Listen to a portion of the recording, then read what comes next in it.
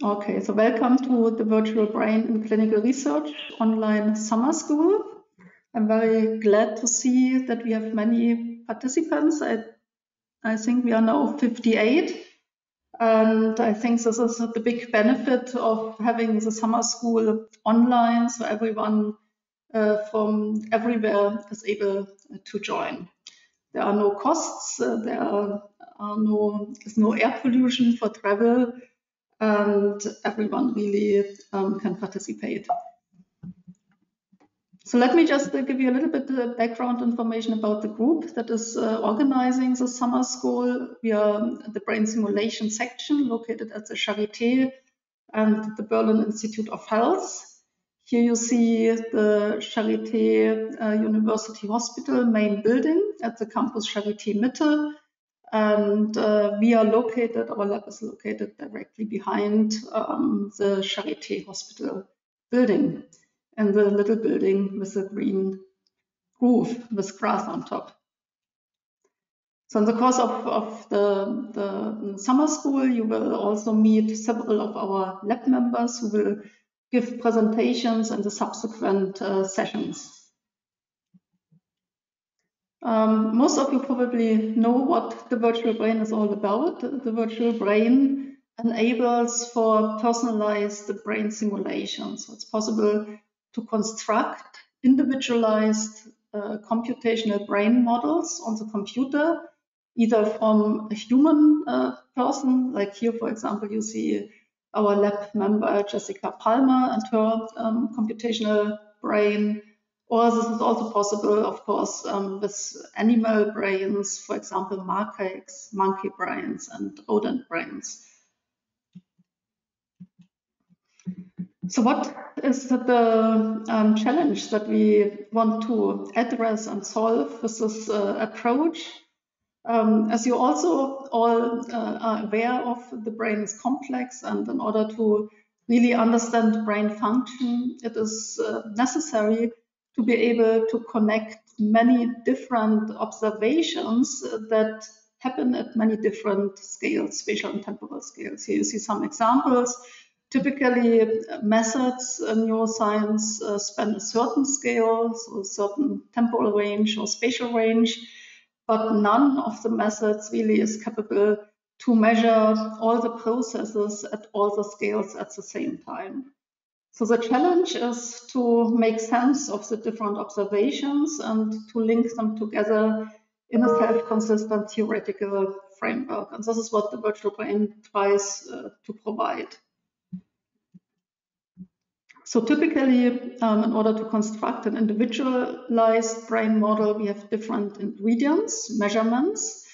Here you see the most typical ones, but later on you will see that we also can integrate other types of measurements.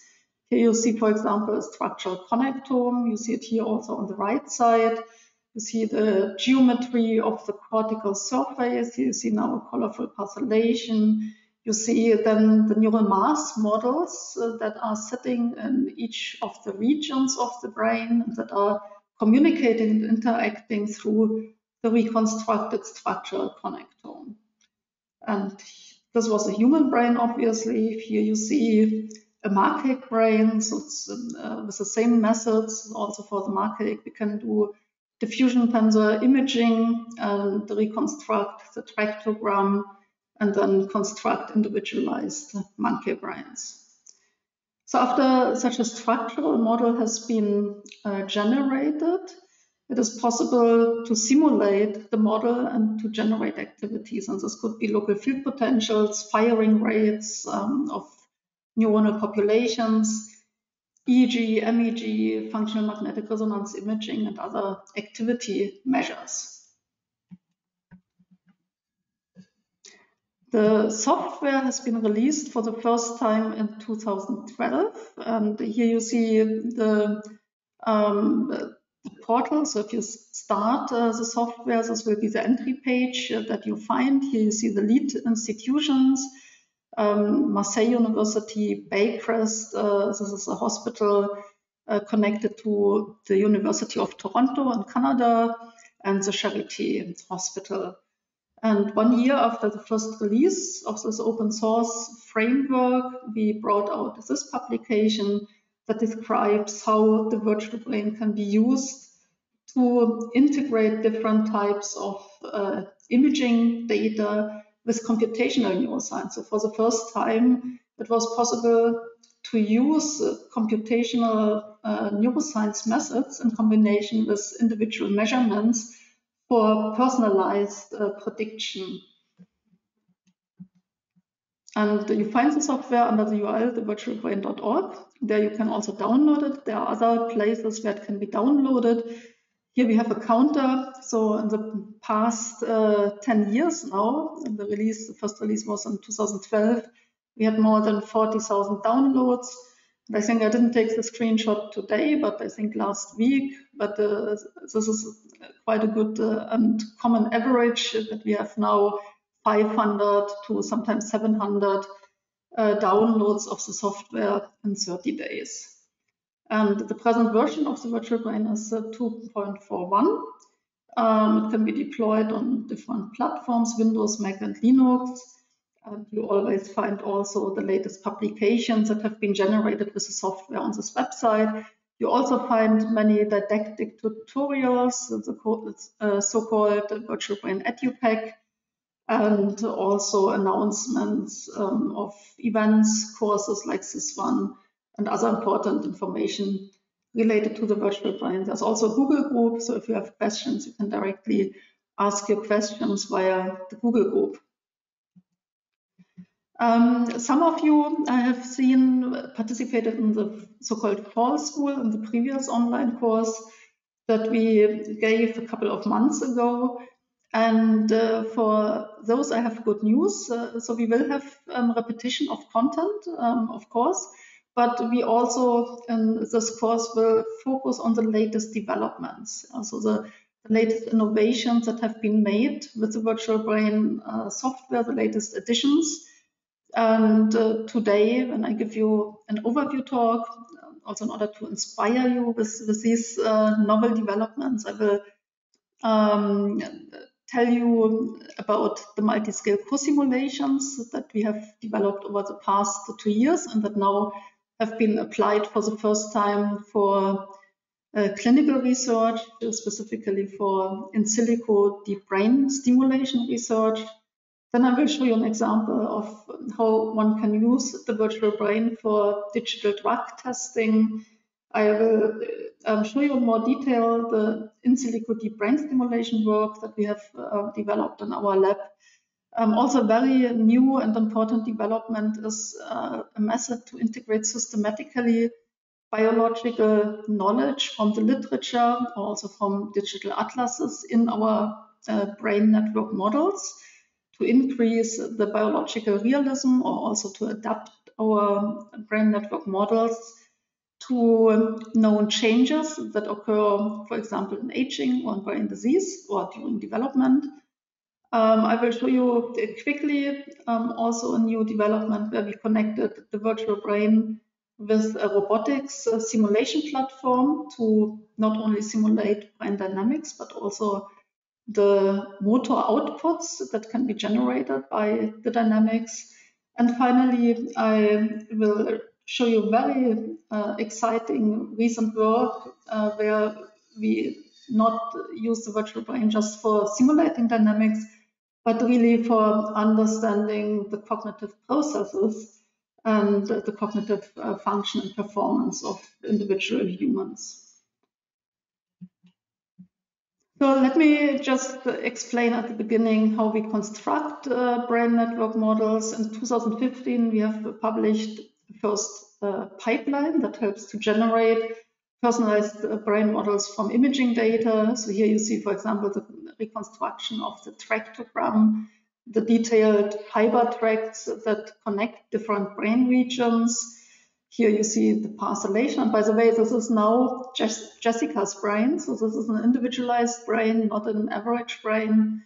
Here you see now the abstraction of the tractogram, the structural connectivity with different connection strengths between the different brain regions. Then each center of a brain region we have a neural mass model, and they're interacting through this structural connectome. And here you see a first hint towards the multi-scale co-simulation. So what we developed in the past 2 years is a possibility to run the virtual brain that simulates brain regions at the level of neural mass models or mean field approximations of neuronal population activity. And we combine this with more detailed simulation frameworks that simulate neuronal activity on the level of individual cells and networks of spiking neurons. And here you see that some of the regions have been substituted by spiking neuron networks. And we can now study the interaction of the global coarse brain dynamics with the more detailed dynamics of spiking neuron networks. So with the help of these pipelines that are fully digital and automated, it is possible to process larger cohorts of imaging data sets. On this initial publication, we have processed 49 virtual brains and also validated the accuracy and the precision of the pipeline. And in the past now 7 years, we have further developed the pipeline. It's now available as containerized so-called Docker image, and that can be executed on any system. It can be run on a supercomputer, it can be run on your local notebook, and enables for processing large cohorts of multimodal imaging data sets. So for example, the several thousands of brains that are, or brain imaging brain data sets that are available from the UK Biobank. One big advantage or benefit that brain network modeling provides to us is the possibility to use the model as a computational microscope. And this is illustrated here. This is work that has been published a couple of years ago in eLife, where we have simulated the brains of, I think, 15 adult human subjects. We simulated 15 minutes of resting state fMRI activity. Here you see just an example. And by reproducing this resting state fMRI activity, we are now able, with the help of the model, to reconstruct the underlying neuronal interactions. So for example, the relationship between local excitatory and inhibitory firing, as you can see here. So here for the illustration, we picked one occipital region, and we see now the precise time course of the excitation firing and inhibition firing of this population. We have this information in each individual region of the brain. And typically, population firing rates can only be measured invasively by inserting electrodes in the brain. And this is possible in some patients where this is done, for example, in epilepsy patients or during neurosurgery. But even there, the information is very sparse because only very few electrodes with very few sensors can be inserted in the brain. So you will never have really a dense recording of population firing rates or local field potentials from every part of the brain.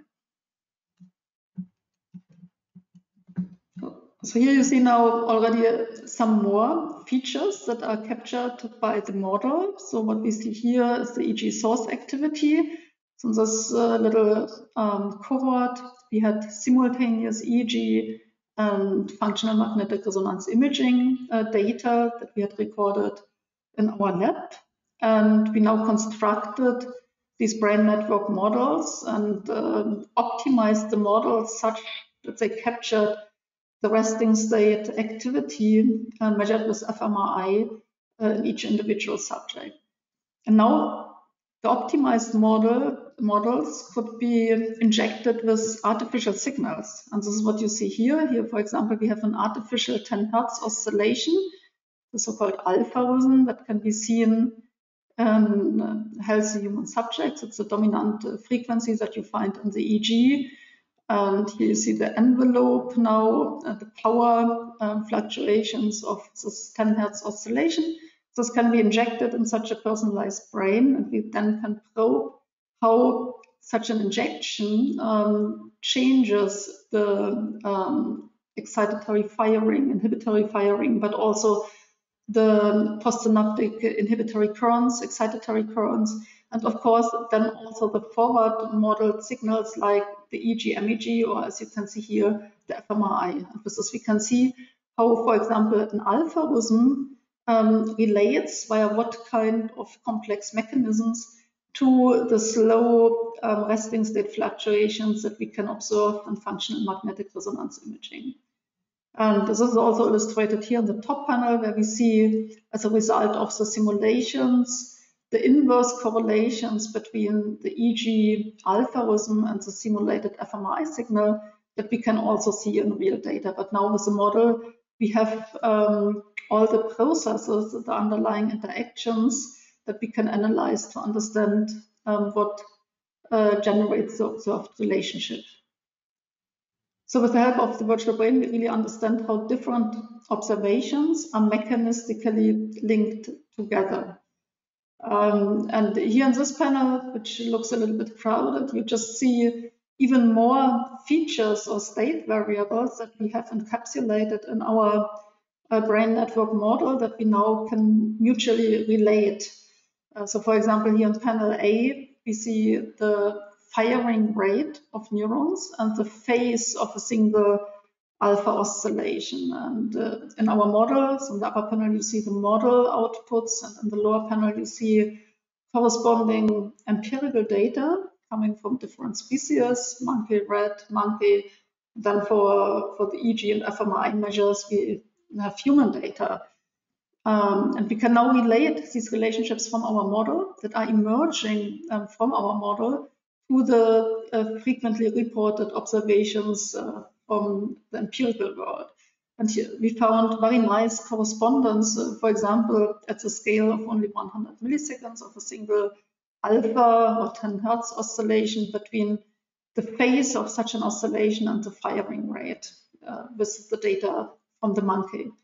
For here in the second panel B, we look at the simulated excitation inhibition balance. So here you see the simulated inhibitory postsynaptic currents and excitatory postsynaptic currents and the local field potential activity, and that can be related to what one can measure in rats and what has been already published, for example, in this study, where we find a certain amplitude relationship between the inhibitory postsynaptic currents and excitatory postsynaptic currents that has been reproduced and encapsulated in our human brain network model.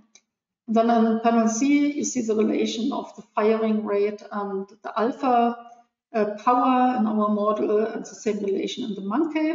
Also here, you see the same inverse relation, so that has been reproduced by the model. And all these features actually were not implemented in the model intentionally, but they were emerging after the model had been optimized to reproduce the functional magnetic resonance imaging resting state activity. Here in panel D, you see the inverse relation of the alpha EEG power and the fMRI bolt signal. Same has been published many, many times, including by our group. For empirical data, we find scale-free behavior in simulated resting state fMRI, as has been reported for empirical fMRI. And we find the typical functional connectivity patterns and also switching of functional connectivity, the continuous synchronization and desynchronization of subnetworks of the brain in our simulated data, as has been reported and also measured by our team before. So the virtual brain or brain network modeling in general enables to encapsulate different observations and to understand the principles that generate these observations. And this is an example that will be also detailed later on by one of the colleagues of the lab, Dominic Koller, where we now look, for example, at the principles of how traveling waves are being generated in the brain. So here on the left side, you see experimental data, intracranial recordings of traveling waves. And what does traveling wave mean? It means we have a frequency, for example, an algorithm, and there's a wave front that travels systematically over the cortex. And why is that important? Because there's empirical evidence that the possibility to synchronize different distant parts of the brain via such traveling wave fronts enables for certain cognitive functionalities of the brain, including potentially for binding together and fostering plasticity and memory consolidation in distant parts of the brain. This is just a preliminary simulation that has been generated by Dominic, and I think he will give probably the last lecture of this series.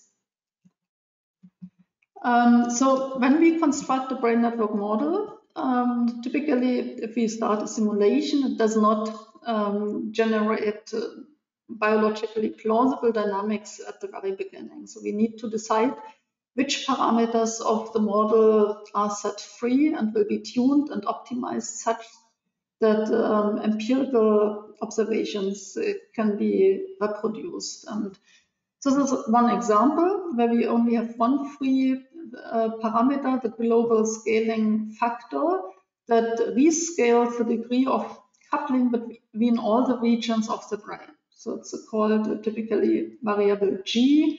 And here we change it systematically.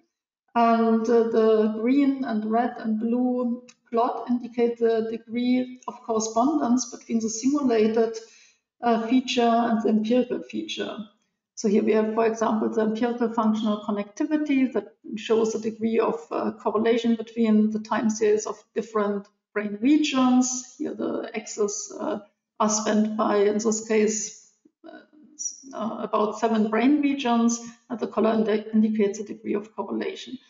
And here we find the simulated functional connectivity. And below we find the switching of the functional connectivity over time. Yeah, so it's a windowed approach. And with this you can compute the functional connectivity dynamics matrix, where the blobs with the same color indicate time periods when the functional connectivity stays constant. So a certain network is synchronized over a certain period of time, and then it desynchronizes again. And interestingly, so here in the middle you see features of the EEG. I do not explain in detail, but interestingly you see that for these 3 selected features, functional connectivity, average functional connectivity over many minutes, the functional connectivity dynamics, so the involvement of synchronization and desynchronization over time, and also some EEG-related features. We selected here bistable behavior of the dominant 10 Hz algorithm. They all emerge in a certain window or a certain range of values of G, of the global scaling coupling. And beautifully and luckily, they all emerge in the same range. Yeah? So there's a certain range or sweet spot in the model where the biologically plausible behavior occurs. And so the sweet spot is what we are looking for when tuning the model parameters. Since the brain network modeling approach allows personalization and individualization, it is a very convenient approach for developing clinical research and potentially also clinical applications in the future. There are many lines of research ongoing, for example, in the field of epilepsy, led by our French partners. There we have a clinical trial ongoing at the moment, where several hospitals in France are investigating whether taking the predictions of the virtual brain into account in the decision making before a neurosurgical intervention in these patients with epilepsy benefits the patients or the outcome for the patients or not. So the study includes 400 patients, and 200 are operated according to the traditional approach, and the other 200 are operated taking into consideration the detailed predictions about the site of epileptic activity and the spreading pathways of this pathological activity. And I think we are now past the second year of this trial. So we have about 2 more years to know whether the virtual brain will be a potential application in clinical routine in the future. Another line of research relates to brain tumors, where the virtual brain has been used to differentiate between tissue related to the brain tumor or tumor-free tissue. Then new developments also employ brain network modeling for questions related to psychiatric diseases, also the genetic variants underlying the different psychiatric diseases. Then we have research ongoing, started by our colleagues in Irvine, who now moved to Dallas and Texas, on predicting the outcome of stroke. So here you see a stroke virtual brain. And this initial work by these colleagues indicated that using the optimized parameters of the individual stroke models can predict the outcome of the stroke, the functional outcome for the patients after the rehabilitation period. And in our team, we are now also working in collaboration with the Hamburg University Hospital, from whom we got also stroke patient data to validate these findings and further increase the accuracy of these predictions. And this is work done by Patrick Bay, who also will be presenting in one of the coming sessions. Then we are doing research in the field of dementia, and also our Toronto colleagues have actually started this line of research. This is now a big focus on our team. We are heading the Virtual Brain Cloud project, which is a European Open Science Cloud project that has in the focus the development of a cloud infrastructure for sensitive data to enable complex simulations of dementia virtual brains to identify early predictors and also mechanisms of neurodegenerative diseases, and in particular of Alzheimer's disease. And last but not least, also a line of research led by our Canadian partners is the investigation of changes in traumatic brain injury. And I think there are several more, but these are the most prominent examples. I think that probably I've forgot some additional developments that are ongoing. So let me talk a little bit about how we include even other data modalities than what I have mentioned. So MRI is the most central one, EEG, MEG, but here in this work related to research in the field of neurodegeneration, we included PET data for the first time. So what we see here is a PET scan providing us with information about the concentration of beta amyloid in the brain. And it has been shown previously in the literature that in the vicinity of this beta amyloid, that there is actually a marker for Alzheimer's disease, the function of inhibitory interneurons is impaired. And this leads to disinhibition of excitatory neurons, to hyperexcitation, excitotoxicity, and potentially also to cell death. And this relationship can be now included in our brain network models. We have now the distribution of the beta amyloid from each individual subject provided by the PET data. And in this case, we used data from the Alzheimer's Disease Neuroimaging Initiative. So we have data of Alzheimer's disease patients, of healthy controls, and patients with mild cognitive impairment. And all of them have these PET scans. So for each individual, we have the distribution of the beta amyloid available. And now we have generated such a transfer function that couples the burden of the beta amyloid to the functionality or the function of the inhibitory interneurons. And when just including in our brain network models this additional information, we find that for healthy controls, after including this beta amyloid, we still have in our simulations the prominent alpha rhythm with the 10 Hertz oscillations. But when including the beta amyloid burden for Alzheimer's disease patients, we see in our simulations a massive slowing of the EEG, and we see a dominant frequency in the theta band range, so oscillations around 4 Hertz. And this is also what you see here. You see a peak for the Alzheimer's disease patient at the theta band, indicating the slowing of the EEG in our simulations. And exactly such a slowing is also observed in real patients with Alzheimer's disease. So with this model, we are now able to link together the observation that we find in PET, the accumulation, regionally different accumulation of beta amyloid, with the observation of a slowing of the EEG in such patients. And this increases our mechanistic understanding, which also is helpful for identifying potential target points for therapeutic interventions or even prevention of the development of a disease.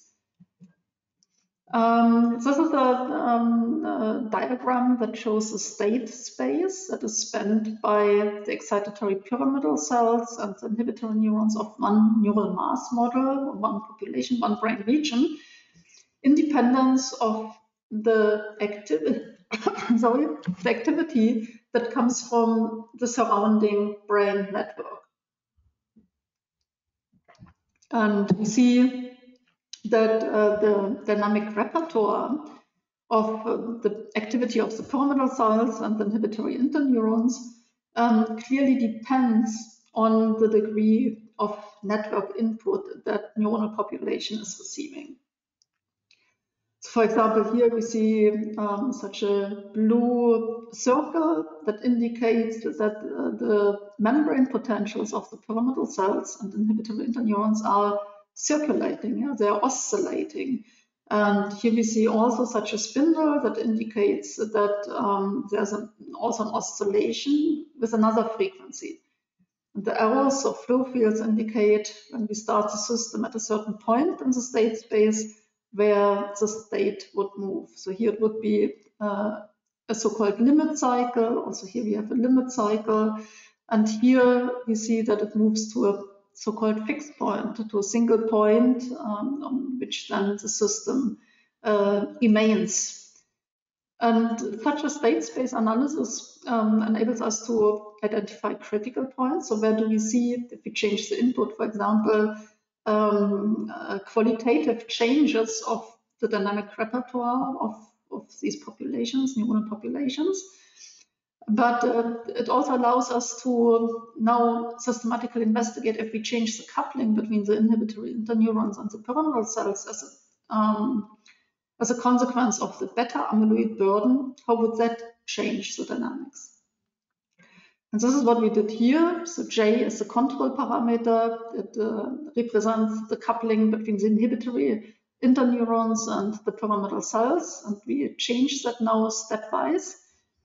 And we see how with each step the geometry of the state space is changing, the shape of the limit cycles, the location of the critical points, the presence or not presence of fixed points is changing with every step. And you see here these example trajectories that then are translated into time series, the local field potentials that then with the forwards model also can be translated in EEG signals. And this shows you how the state space then maps to the actual time series that empirically working people are pretty familiar with, so the local field potential traces with the oscillations. And we can see now how the changing of the coupling between inhibitory interneurons and excitatory pyramidal cells leads to the slowing of the oscillatory activity because of systematic reconfigurations of the state space of this population. And again, with this approach, we really understand the complex mechanisms that lead to the observations that we make with empirical methods. So the simulated activity can then be also used to enrich the feature space that we have already provided by the empirical measures. And in this particular study, we were interested in increasing the accuracy of classification of different patient groups and healthy subjects, given the information that we have available. And so the initial data that we received, again, come from the Alzheimer's Disease Neuroimaging Initiative. It's imaging data, it's PET data, provides a lot of features, but by virtualizing the brains of these individuals and simulating the activity, we now also have, on top of all the other empirical features, the simulated local field potentials, as I have shown you on the previous slides. And we can systematically analyze the different frequency bands, which we have done here, and use this additional information for machine learning classification. Here you see just 3 example features. So this is a simulated alpha band local field potential. This is the local amyloid beta load, and here you see the tau load, another protein that is often pathologically changed in patients with Alzheimer's disease or neurodegenerative disease, and that can be measured with PET and is also provided in this study for each individual subject. And by enriching now our feature space with this additional simulated information, we showed that the accuracy of the classification between healthy controls, patients with mild cognitive impairment, and patients with Alzheimer's disease significantly increased. And on top of that, we can now look what are the additional features in our simulated data that improve the classification. And one of the most contributing features are the thalamic local field potentials in the alpha frequency range. And we know that the thalamus is the driver of the cortical alpha oscillations that have been reported to change and to slow down in patients with Alzheimer's disease. So with a study that has been recently published in Alzheimer's and Dementia, Translational Research and Clinical Interventions, we showed that empirical data can be enriched or augmented to improve classification in dementia. So now such a model also enables us to test virtual interventions. And so here in this example, we choose to test a drug that is acting as an antagonist on NMDA receptors, a drug called memantine that often is given to patients with Alzheimer's disease, and often also leads to a temporary improvement of the cognitive state of these patients, unfortunately only for a limited amount of time. But here we had our virtual brains of, again, the patients with Alzheimer's disease, mild cognitive impairment, and healthy controls. And we see here the frequency and the slowing that we have seen also in the previous slides and the simulations of the patients with Alzheimer's disease. And now we add to our model the NMDA antagonistic virtual drug. And this acts actually at the intersections of the excitatory interneurons and the excitatory pyramidal cells. And when adding this, we see here a normalization of the simulated EEG frequencies for the Alzheimer's disease patients. So it seems that the slowing that has been observed can be reverted by this virtual drug. And in fact, the same effect has been shown previously in empirical data already in 2013. Giving memantine has led to a decrease of the pathological theta activity that has been observed in Alzheimer's disease. And the same effect can be now simulated, and we now really understand the underlying mathematics and the underlying interactions, neuronal interactions that lead to this decrease of theta activity upon administration of the NMDA antagonist. And in addition to that, we now can again look in the state space. You see the input that goes to the pyramidal cells and the output from the pyramidal cells. Of course, the output depends on the input. We know that one hypothesis in Alzheimer's disease is that we have excitotoxicity because of the disinhibition, because of the lack of the function of the inhibitory interneurons. So the input, the net excitatory input in the pyramidal cells increases, and this leads also to a hyperexcitation and increased output of the pyramidal cells. Here on this axis, you see the drug dose, the virtual drug dose, memantine. Here it is 0, and then here it increases. And we see that with increasing administration of this virtual memantine, we get a little buffer zone here. Yeah. So this means that if we now increase the excitatory input because of the lack of inhibition to the pyramidal neurons, we still have a little buffer that protects the system from hyperexcitation, excitotoxicity, and cell death. And this might be the beneficial effect that we see in these Alzheimer's disease patients.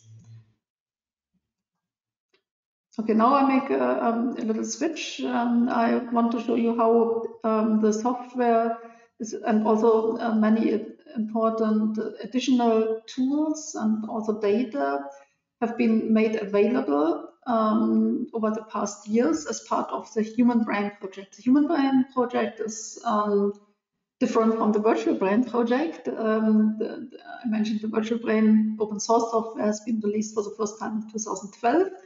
The Human Brain Project was kicked off in 2013.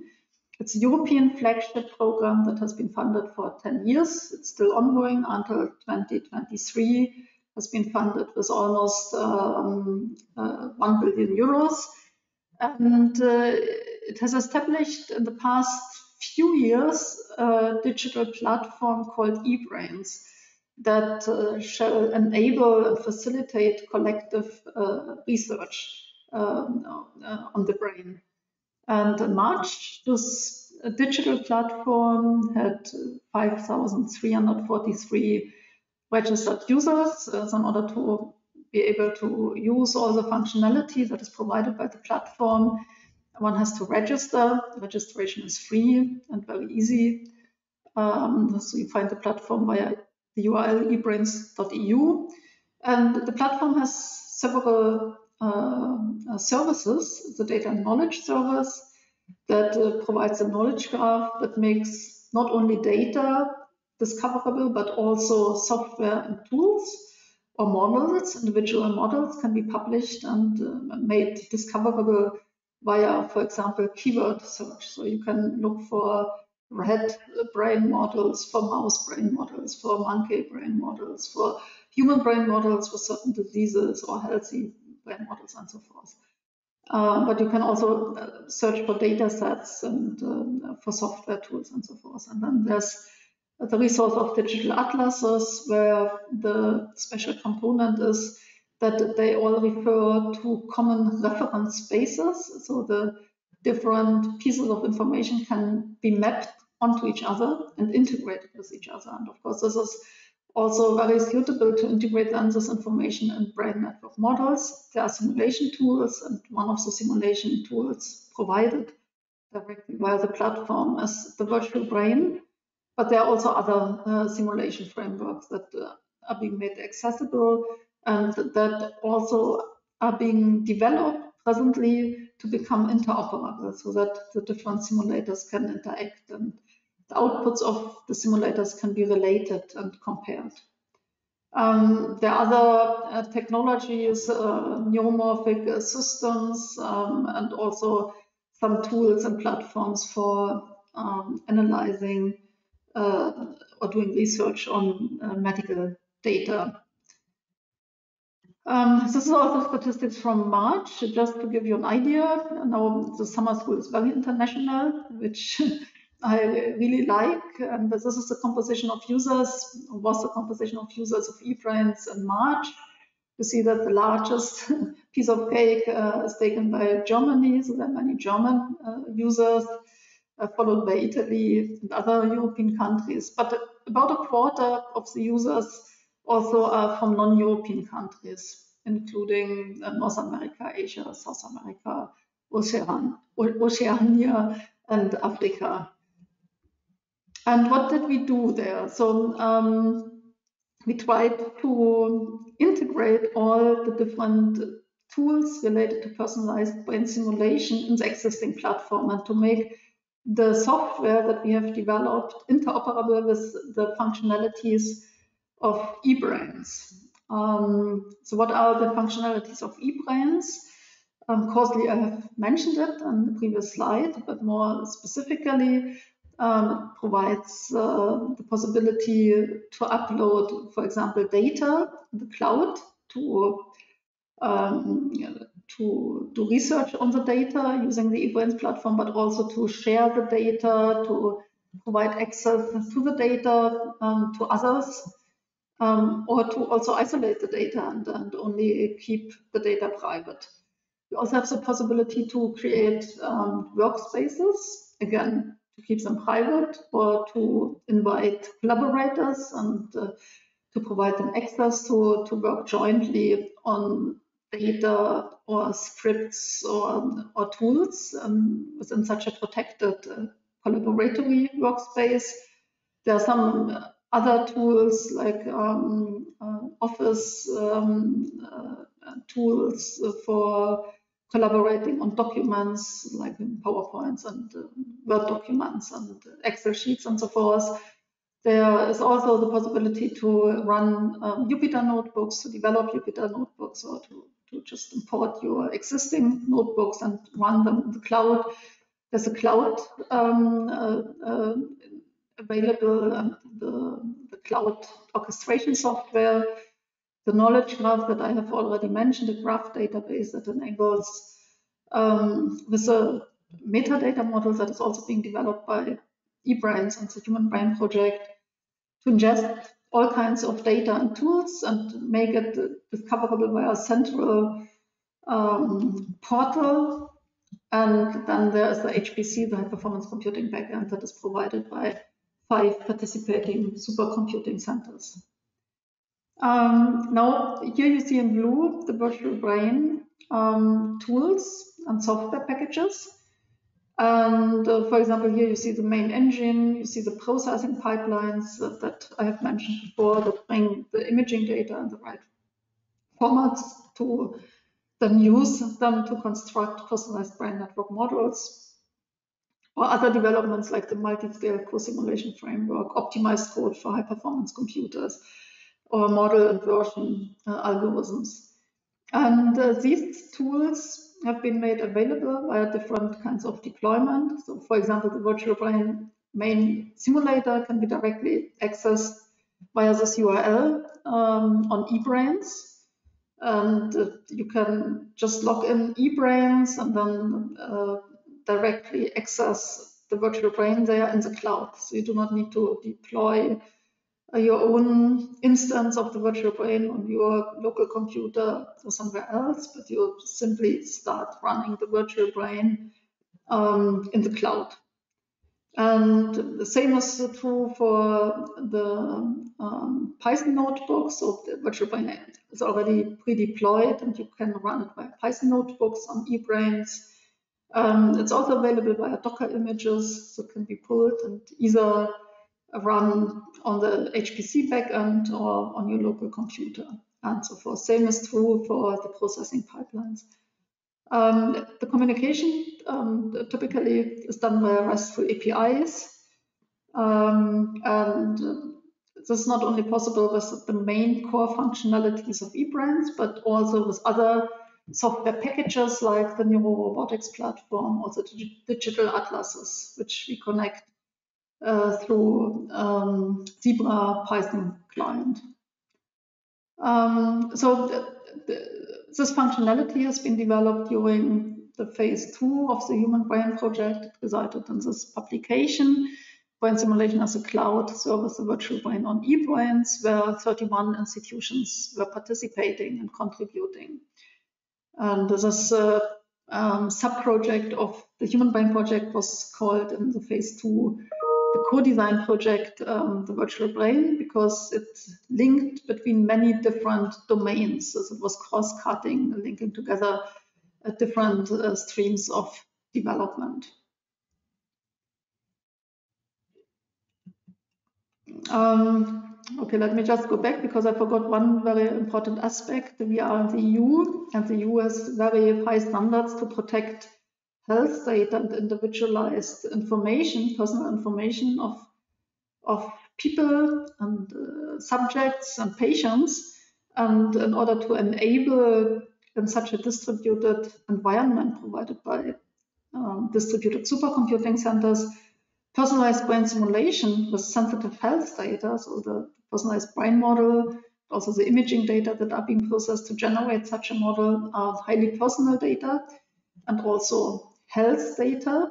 So they fall under special protection and are labeled special category of data for which the processing in general is prohibited as of the General Data Protection Regulations, and only under certain conditions it is allowed. And we created these conditions by providing measures to protect the data while they are being processed on eBrains. The mechanisms, or the most important mechanisms that have been implemented is access control, encryption, and sandboxing. So the data are all the time encrypted, and only the data controller has the decryption key, and that is at any time only the lawful data controller who can trigger the decryption of the data, for example, on the high-performance compute backend. And when the data are then being decrypted and vulnerable, there's a sandboxing mechanism that protects the data and isolates them so that no person can access the data during the processing. And only with these protection measurements, it is lawful to process personalized brain models on a distributed infrastructure such as eBrains.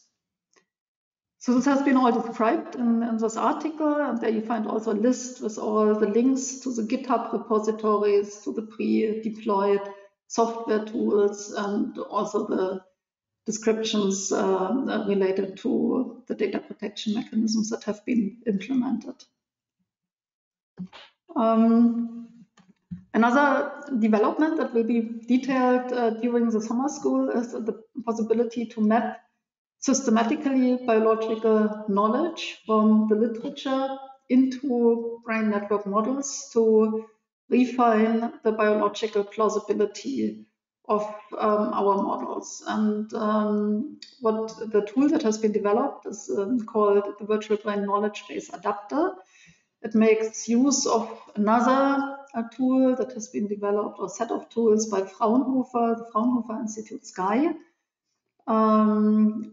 And this pre-existing tool has annotated automatically a large amount of scientific articles, so more than 35 million publications indexed in PubMed have been analyzed and annotated with certain standard ontologies, and a large database has been created that stores all this information.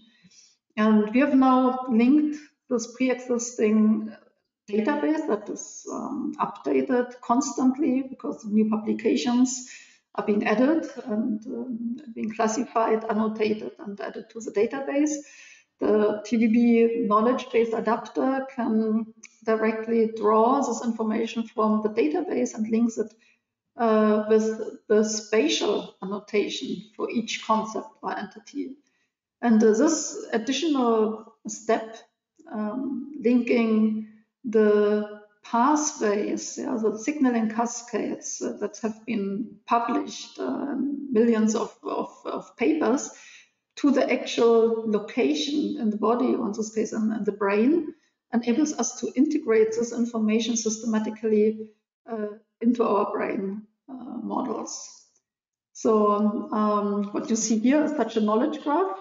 And what you see here is just a glimpse in the virtual brain ontology that also annotates all the state variables and parameters that are being used in the framework of the virtual brain. And with this additional annotation of the brain network model world, or all the entities in the world of brain network modeling, it is possible to find the intersections between the biological knowledge graphs and the brain models, and use this intersection points to integrate this existing information in our brain network models. I think Leon Stefanowski and Konstantin Bühlau and also Leon Martin will dedicate some time to show you in more detail how this is feasible. And I think also Julie Cotiol will talk about this topic in one of the next sessions. This is just an illustration that shows you the possibility to use also the virtual brain knowledge adapter to interface with the Zebra Python client that has been developed by Jülich in the framework of the Human Brain Project, and that allows to, for example, draw information about receptor distributions in the brain. So there are spatial maps that quantify the receptor distributions that can be then integrated like layers of an onion on top of our standard brain models, and inform the parameterization of the local population models. And we can then systematically see how such a change of the parameterization by integrating, for example, a certain distribution of receptors, for example, serotonergic receptors, how that changes the local and the global dynamics in the brain, for example, leads to a slowing of the prominent EEG oscillations, or also an increase of the frequency or local change. So with this virtual brain knowledge base adapter, many other nice things can be done. And of course, also with the visualization tools that we have developed as part of these projects. So here you see a tool that has been developed in the Human Brain Project by our team, that initially had the purpose to be used in a traveling exhibition by the Human Brain Project that was kicked off in the Bloomfield Museum in Jerusalem, I think 2 years ago. And there, I think it is still presented on a large touch screen where the visitors of the exhibition can directly interact with the brain. They can select the different brain regions, or they can just choose them here in the list. And then they get some information about the related functional networks. And this is available, I think this is not visible here now, in I think about 8 different languages, including Arabic and Hebrew and English. And I think the latest edition was Spanish, also Polish and so forth. This is now also made available via this URL, and it is being further developed. Here you see just another language version of it. These visualization tools have been also used for mobile apps that our lab is developing, and for games that work in combination with wireless new headsets.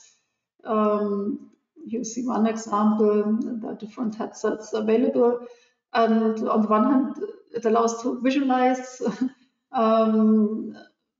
with more or less good quality your own activity on your mobile device, your brain activity.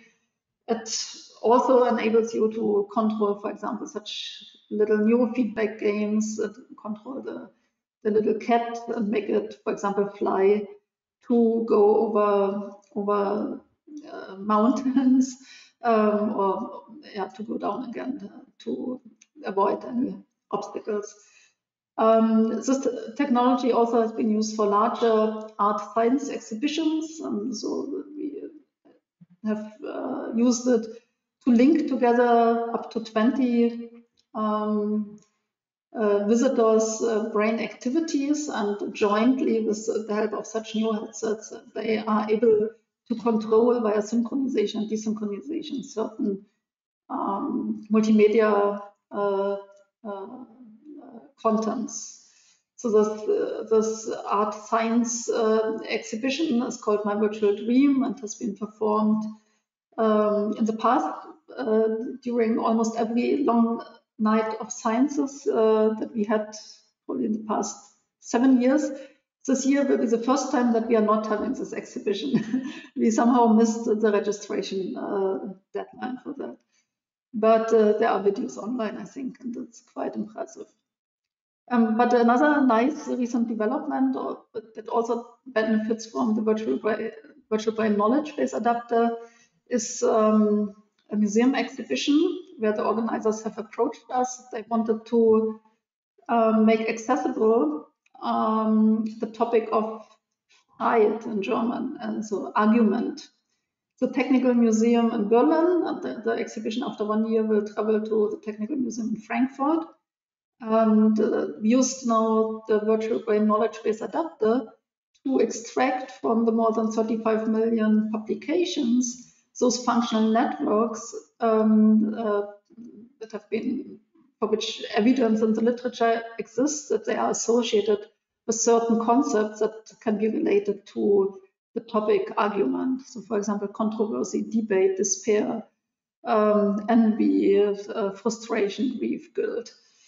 And this will be then also an interactive touch screen that is being made available to the audience, so they can directly learn about the different functional networks. And, this is just another example where we do public outreach work. This is a Humboldt Forum where the visualizations of the virtual brain are part of the big tower in the light, in the big light room of the museum. There's also the Humboldt lab in one of the rooms that are surrounding this big area, where the users can interactively learn about virtual brain simulations. They can build their own virtual brain, and they learn about the outputs of the simulator, the different frequency bands in the simulated EEG and so forth. So they know about the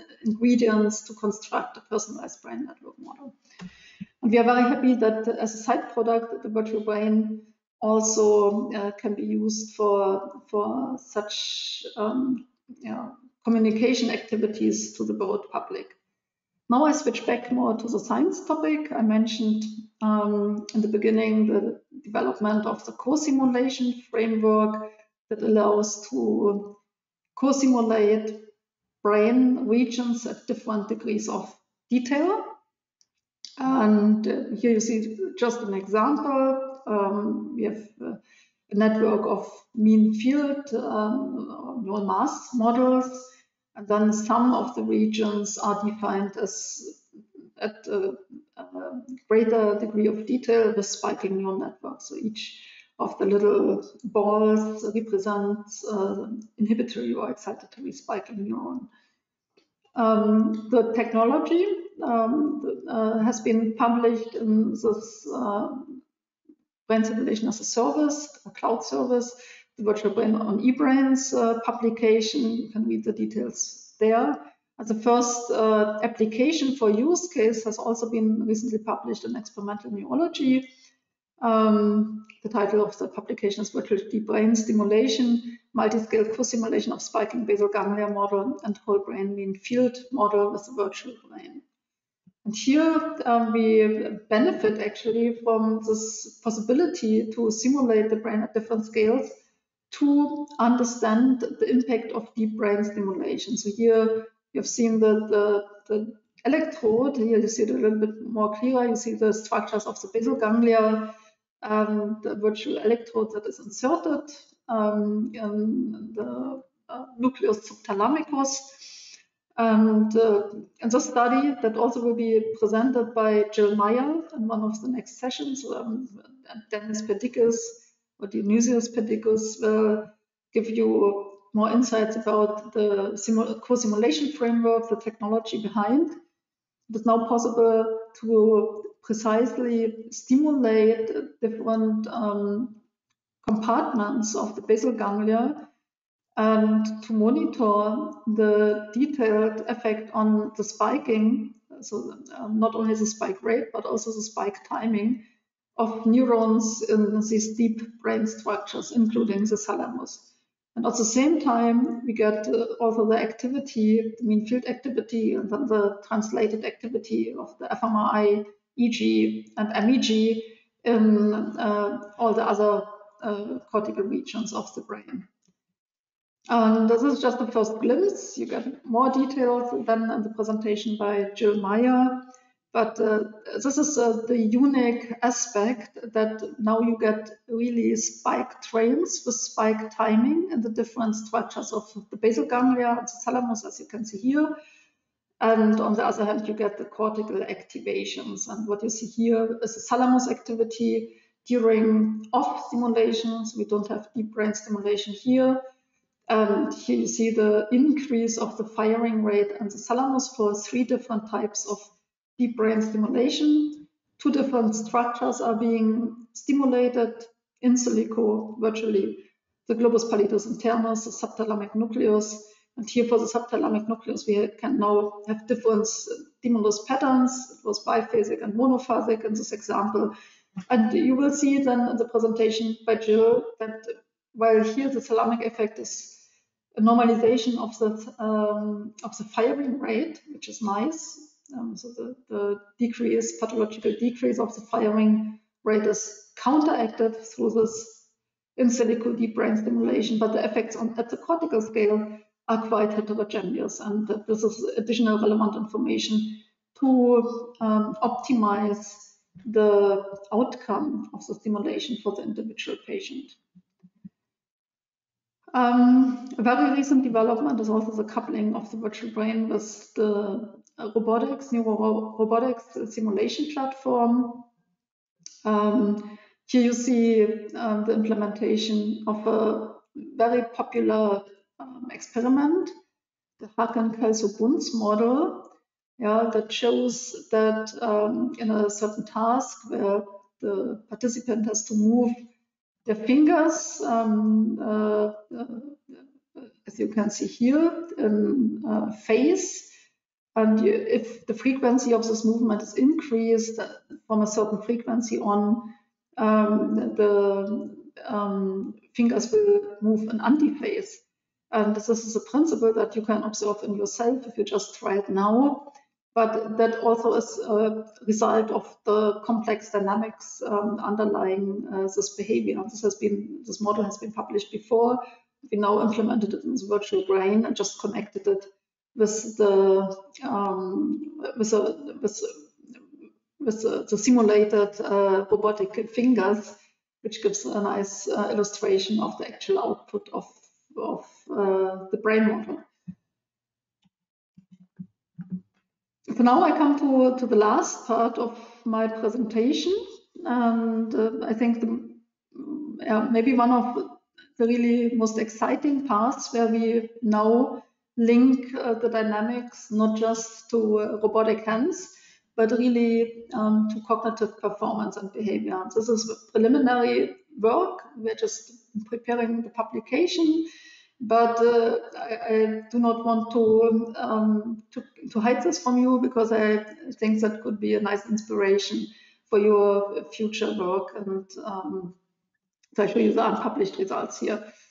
Misha Schirner will talk in the next session, and I think he will probably also speak a lot about the potential of using the virtual brain to really understand the principles and mechanisms, not only underlying brain dynamics, but really underlying brain function. He's also or will be the first author of this publication in preparation.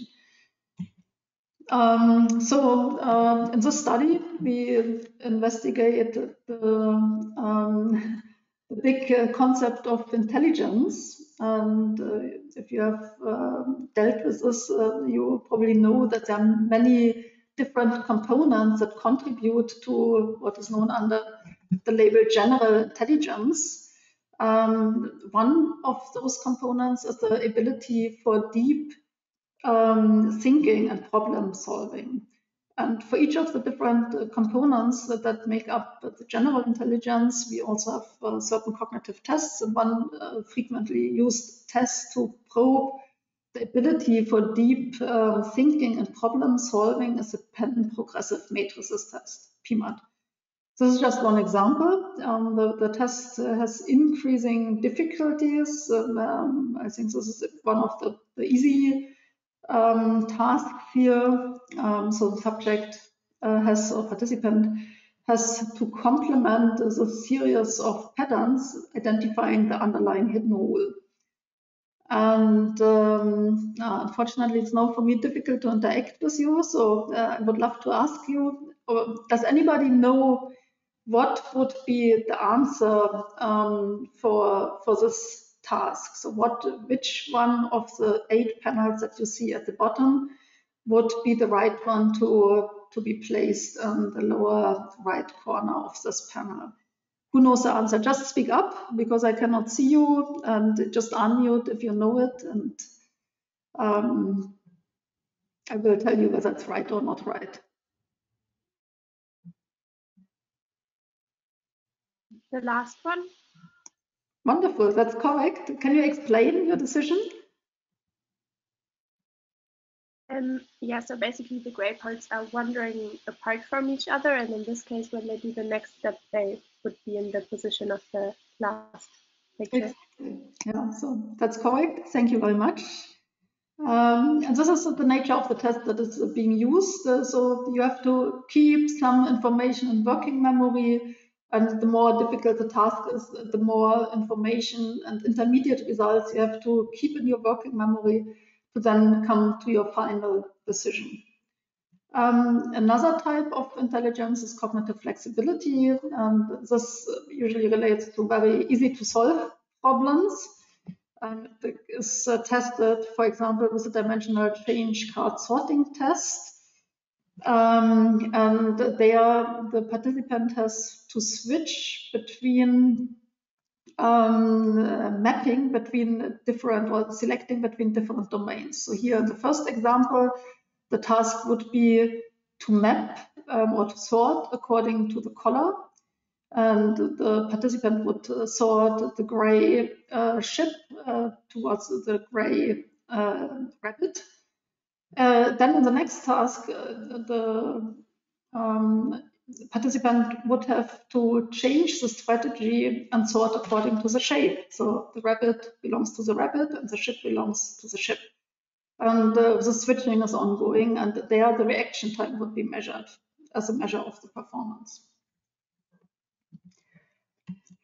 So now probably many people think that the reaction time, so being fast, is a measure of general intelligence, and we analyze this, and I should say Misha Schirner analyzed this, and used for this the data of the Human Connectome project. This is a very nice data set that provides imaging data, but also a large variety of cognitive test scores in addition to the imaging data for each individual subject. So this is a cohort of young adults. And as part of this data set, the G factor, the general intelligence score, and also the score in this PIMA test, the test for deep thinking or for fluid intelligence, has been published. So now what you see here on the x-axis is the 24 increasingly difficult tasks of the fluid intelligence test. And in dark blue and light blue, you see the correlation between the reaction time of the individuals. So I think it was for this statistical test, it was about 1,000 individuals. Later on, for modeling this, we could use 650 individuals, for which we had the complete imaging data also available. And what we see is that for the easily to solve problems until the 8th task of the fluid intelligence test, indeed, those who had a larger score in general intelligence on fluid intelligence, the reaction times were shorter, so there was a negative correlation. But then when the task became more difficult, the reaction time correlated positively with the general intelligence score and the fluid intelligence score, which means that the better scoring or the higher scoring individuals took more time to provide the answer in this fluid intelligence test. And that's very interesting. So it took longer to answer for them, but their performance was also better, which led to the increased score in the fluid intelligence test and the general intelligence test. So the insight here is that faster is not always better, but sometimes slower reactions lead to better performance. So what you see here is the correlation between the functional connectivity of these individuals with the general factor of intelligence and the fluid intelligence, and we see that there's very low correlation, so I think it was not significant. Interestingly, if we look at the correlation between the functional connectivity and the reaction times in the fluid intelligence tasks, on the tasks that requires deep thinking, we find a positive correlation, and this is highly significant. So the higher the functional connectivities, the stronger the correlations in the brain network, the higher the synchrony was in this cohort of the Human Connectome project, the longer was also the reaction time of the individuals. And now we thought that we could use the approach of brain network modeling to reconstruct the brain models for the 650 individual subjects for which the data were complete, and to simulate the functional connectivity and analyze what mechanisms would lead to the longer reaction times that have been related to the higher degree of synchronization in the functional connectivity, so higher correlations in the network, and also to the higher, to the better performance in the decision-making task. To this end, we constructed these brain network models, as done typically with using the structural connectome derived from diffusion tensor imaging data, tractography. I think we had about 360 brain regions of the Glasser parcellation. And each region is represented by neural mass models, excitatory mass, inhibitory mass, that are mutually interacting. There's a long distance excitatory interaction between all the excitatory masses. And as a new development compared to previous studies with the virtual brain, we also introduced an effect, a long distance effect of the excitatory populations on the inhibitory neural masses. So we have a feed-forward inhibition. The excitatory populations feed towards inhibitory populations, and lead to an increased inhibitory activity. We have long-range excitation and long-range feed-forward inhibition. And with this additional mechanism, it was possible to really, in a very fine-grained manner, reproduce the functional connectomes of these 650 individuals. And the tuning algorithm that was invented by Michael is illustrated here. So basically what is used to tune, to optimize the functional connectivity matrix for each individual is the excitation inhibition balance that controls the functional connectivity. And this is shown here. So now if we change, you see this, the thickness, the changing thickness of the arrows, the degree of excitation versus the degree of feed-forward inhibition. You see how this changes the degree of synchronization in the network and the functional connectivity. Yeah, so here you see the sliding effect. And this is how we now can tune the functional connectivity, the simulated functional connectivity. This is an example of empirical, and here step by step, by increasing the long-range excitation inhibition ratio, the simulated functional connectivity becomes a very close approximation of the empirical functional connectivity. So with this construction of such an optimized model, we now can also analyze the input currents that drive the populations. And we can look at the average amplitude that goes in the different brain regions and the degree of correlation in the input currents that drive all the different regions of the brain. And interestingly, this is what has been done here. So we see the input correlations and the input amplitude as a function of the reaction time. Or actually, I think this is not, yeah, this is the reaction time. And we see that the higher the input currents, the longer is the reaction time, and the well, actually, that was wrong. So that the higher the correlation of the input currents, the longer is the reaction time, and the lower the input amplitude, the longer is the reaction time. So reaction time correlates, reaction time from the real individuals correlates negatively with the simulated input amplitude that drives all the brain regions of our brain network models. And it correlates positively with the degree of correlation of the input currents in all the brain regions of the model.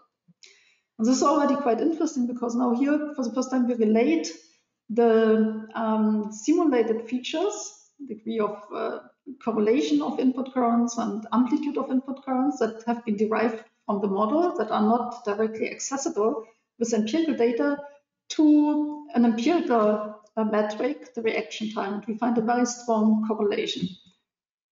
Also, a strong correlation has been found between the input amplitude and the correlation and the functional connectivity. And this is illustrated here in this nice animation that when the excitation inhibition balance is tuned, we not only can tune the functional connectivity, but at the same time systematically the degree of input correlation in all brain regions and the input amplitude is being modulated. So now we have a model that is able to simulate with very high precision the functional connectivity matrix of each individual. And the question is now, how does that relate? How can that explain the differential behavior of these individuals? So in order to explore this further, we have now placed a functional circuit that has been shown before to be able to mimic decision making and working memory. What we have here are 4 neural masses. 2 are located in the prefrontal cortex, 2 are located in the postparietal cortex. They are mutually inhibiting. and they are being stimulated by input currents, and this can be compared to this random dot motion experiment where the dots move dominantly in one of the two directions. But because of the high noise level and depending on the contrast, the dominant direction is very difficult to recognize. And this is very similar to how we stimulate here these competing neuronal populations. Population B and A are mutually competing. They both get noisy input currents, but one of the two populations gets slightly more stimulated. Yeah, it is receiving slightly more evidence. So these populations are building so-called attractor states. I will later explain that in more detail. And depending on which of the two competing population models or neural masses succeed to reach the high energy attractor state first, will be the winner. So it's a winner-take-it-all competition. And at that moment, when one of the two competing populations reaches such an attractor state, the decision has been made. So now, if we analyze such a circuit model, we can see that the input amplitude and the degree of correlation that has been shown to correlate to the functional connectivity and also to the reaction times of the real individuals behind the brain models, they also determine and influence the decision performance of these circuit models. The percentage of correct decisions are color-coded here, and the integration time, reaction time is color-coded here. Here in the upper panels, you see the input amplitude and the parietal cortex, and the input amplitude in the prefrontal cortex. Same here, but here we look at the integration time, and in the lower panel, we systematically explore the degree of input correlations in the parietal cortex and the prefrontal cortex. And we see, without looking into more detail here now, that depending on the degree of correlation of the activities that drive these regions and also the amplitude, the performance, the percentage of correct decisions and also the reaction time do differ. As mentioned before, these neural mass models are also capable of simulating or mimicking working memory performance, also by reaching a high energy attractor state. And here these three diagrams show three different scenarios for three different input currents again, low, intermediate, and high. And the colors indicate, the gray regions indicate areas where a certain input stimulus would not be capable to elevate the state towards a high energy attractor. And this means that no working memory trace could be generated. This is indicated by the gray regions. The red regions indicate zones where we can trigger 100% robust memory trace. That means if there's a distracting stimulus, then the attractor still is maintained, so the state is kept in the high energy attractor state. And the blue zones indicate areas where a distracting stimulus would be capable to move the state out of this attractor state and to disturb or destroy the working memory trace. And the axes indicate the input current and the recurrent structure of the model. So what we see is that the zones differ between the three scenarios of the different input amplitudes. We see that for very low input amplitudes, it takes quite a lot to elicit a working memory trace. So there are many gray areas, which means in these zones it's not possible to trigger a working memory trace. So it takes a pretty high stimulus or high degree of evidence to elevate the system towards that attractor state. On the other hand, we see that if that has been achieved in the low amplitude scenario, then we have a large red area where this working memory trace is kept stable.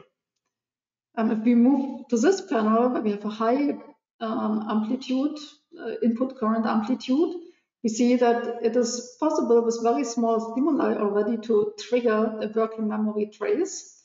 And therefore also noisy stimuli would be capable to trigger a trace.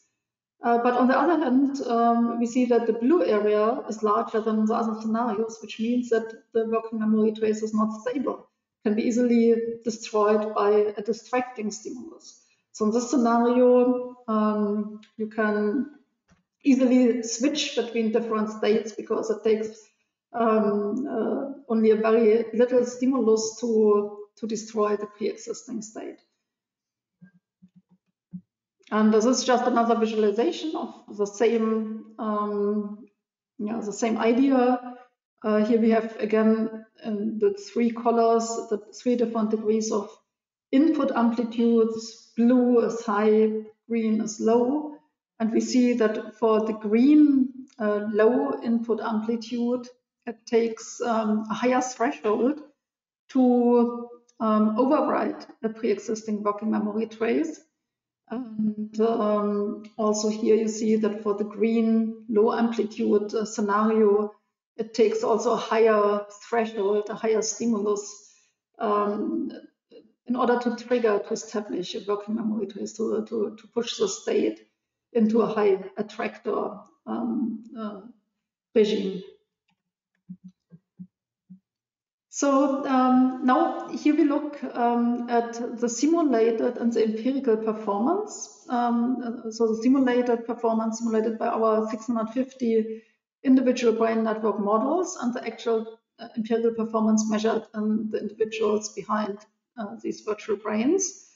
And what you see here is a simulated decision-making performance. So now our little circuit model that sits in the prefrontal cortex and postparietal cortex is taking the decisions, and this is related to the decisions by the individuals, and we see a very high correlation. And we see the same degree of high correlation for the reaction time. So the higher the performance, or the better the performance on the fluid intelligence test, the longer was the reaction time in our simulations. So here you see, you just get an idea on the actual signal traces. So here with the different colors, we see the areas, the competing areas A and B. Blue is A, green is population B. In the posteroparietal cortex and the prefrontal cortex. And again, we have 5 scenarios, 5 different input amplitudes, and we see the signal actually exemplary. So these are just examples of individual trajectories of these 4 populations. And here we see that the blue population reaches first the high attractor state, the high energy state. And this means that in this example scenario, the blue population A, that actually represents the actual correct solution, was the winner. So that would have been a correct solution in this case. And the same is the case in this example and in this example. Here in the high amplitude examples, we have scenarios where the green populations, B, are the winner, despite of the fact that in general the A population is getting higher evidence. There are situations when nevertheless the B population wins because of the high level of noise and the low contrast. And now we look at the phase space plots, and they can tell us more about the why. So why do our artificial brain network models that have been constructed based on the individual MRI data of the data subjects, why are they performing differently? And why is this different performance related to the performance of the actual subjects? So what you see here are again 5 scenarios, 5 different amplitudes, input amplitudes, as we had in the previous slide. Lowest amplitude, highest amplitude. And what you see here now for the 3 rows, 3 different time points. Now, if we go back, you see here the little arrows, and they indicate 3 different time points during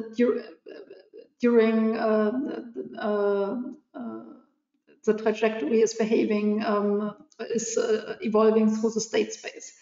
So here in the beginning, the evidence is accumulated, and here at a certain point, then one of the populations, the winner population, is ramping up and reaching the attractor space. And we have 3 time points of interest: the baseline time point, then the time point when the ramping up of one of the populations starts, and then the time point when the high attractor state has been reached by one of the populations. So this represents the 3 rows here, and the color indicates the flow field. You also see the null clines of the 2 populations. So the axis shows the activity, as you can see here, of population A and population B.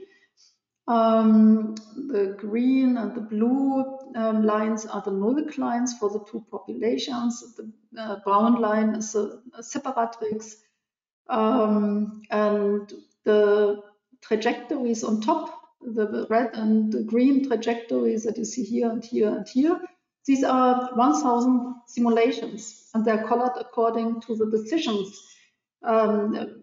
with which they end up. Yeah? So if the decision goes towards population A, if population A is the winner, the trajectories are colored green. If population B is the winner, then it's colored red. And what you see here in the middle, this is intermediate input amplitude, is that the state space looks pretty symmetric. So we have here the separatrix, we have here the attractor states. So that would be the basins of attractions into which the trajectory is pulled. And either if it goes to population A, it would be a correct decision, or if it goes to population B, it would be a wrong decision. So now if we look here in this example, this would be at the beginning when the evidence integration starts. So here the trajectories of population A and B, the activity of population A and B are still on the diagonal, so it's balanced. Yeah. So that means that none of the 2 is the winner. They both have about the same level of activity. And we see here on the separatrix the so-called saddle point. And these are the 2 stable attractors. When one of those would be reached by the trajectory, then the decision would have been made. We also see that because of the saddle point, the flow field are pulled along the diagonal.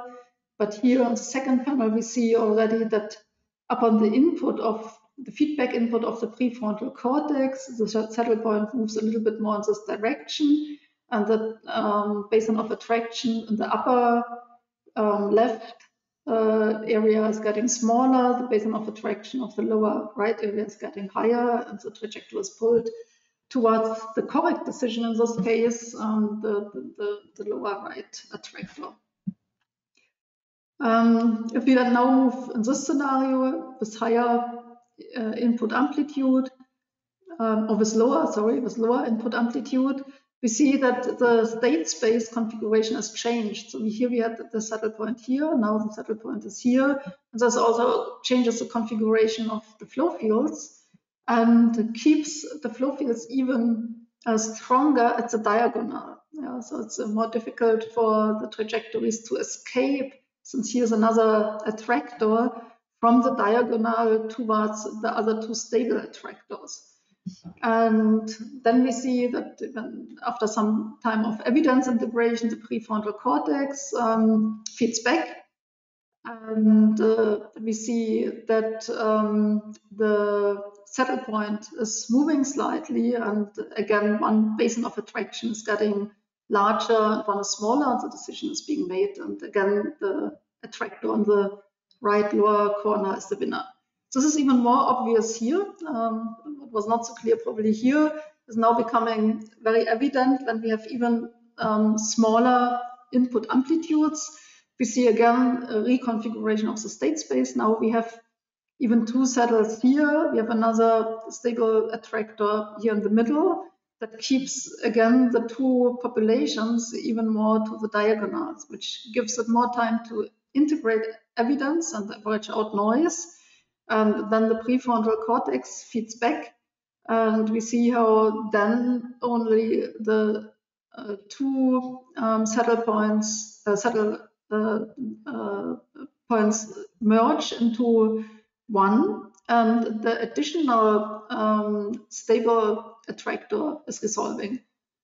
And again, then after quite a long integration time, because of the strong attractors in the diagonal, a decision is being made and the system moves to the stable attractor in the right lower corner. If we go to the other side, we see that here the contrary happens. So now here we have another stable attractor in the upper right corner and two saddle nodes on the left and on the right of the stable attractor. And this accelerates the flow field and pushes the system very early on towards a decision. So there's not much time for integration, but very quickly, after a very short time of evidence integration, the flow fields escape to either of the two attractors. And since there's very little time for evidence integration, it means that the noise can become more influential and can very early on push already the trajectory to one of the two stable attractors, which can be also the wrong attractor, which leads to a higher quote of wrong decisions in this scenario with high amplitudes. And this is dynamically shown here. So what we change here is the input amplitude, and changing the input amplitude changes the configuration of the state space, and this changes the percentage of correct decisions and also the integration time. So if we move down in input amplitude, correct decisions get higher, integration time longer. If we go up, then it's the other way around. And this is now one input amplitude. Yeah, so this is kept fixed now. We see the trajectories for correct decisions and incorrect decisions. And here we see the percentage of correct decisions and the related integration time. Okay, so now this was all related to the amplitude, but also the degree of correlation plays a role, and this is nicely visualized here. So what you see here is that the gradient flow fields are no lines anymore, but they get a distribution. So this is very similar to the glyphs that we find in diffusion tensor tracking, where we also have a distribution because it's a stochastic method, and exactly as in diffusion tensor tracking, the shape of the glyphs indicate the degree of certainty. So if the glyphs are more round, it means that the direction is, or the amount, the magnitude in each direction is equal, while if the glyphs are getting more stretched, this indicates that one direction is being dominated. Again, we have 5 scenarios, 5 different degrees of input correlations, and we see that the peakiness or roundness of these glyphs increases with higher degrees of correlations. And now we can compute from this data the average speed of the flow fields, independent of the noise correlations, and we find this U-shaped form, which indicates that depending on the noise correlation, the flow field speed is changing. So with high correlation and with low correlation, noise correlation, we have very high speeds that give only very few time for integrating evidence, and with intermediate degree of correlation, we have slower speeds which give more time to the system to integrate evidence and to average out noise and to come to better decisions.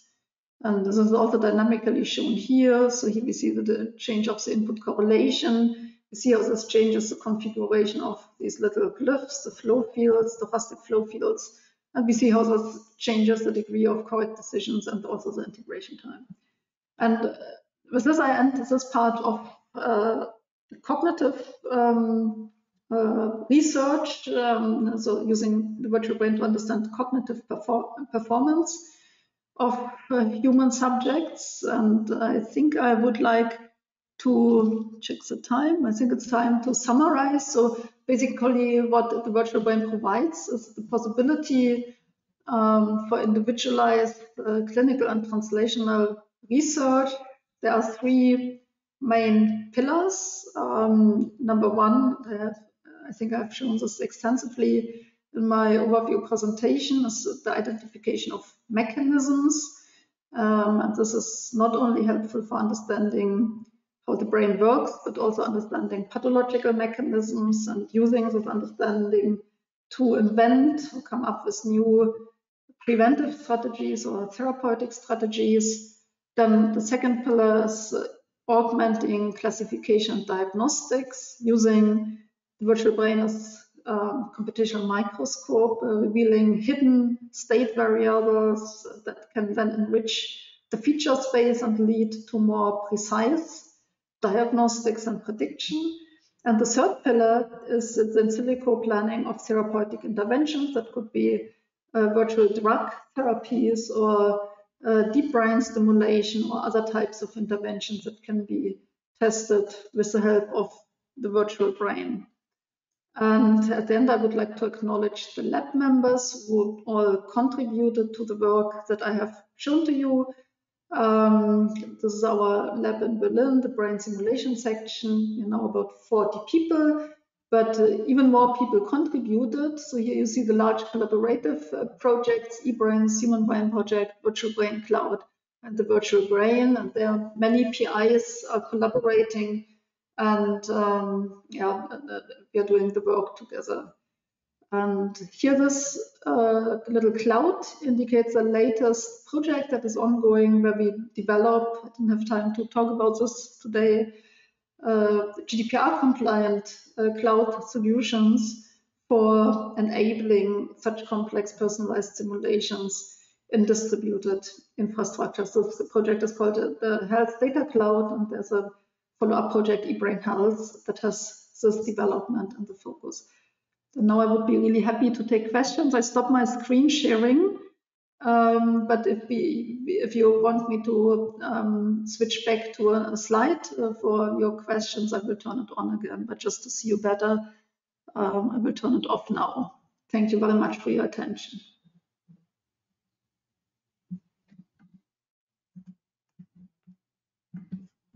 And now I'm curious about your questions and your comments.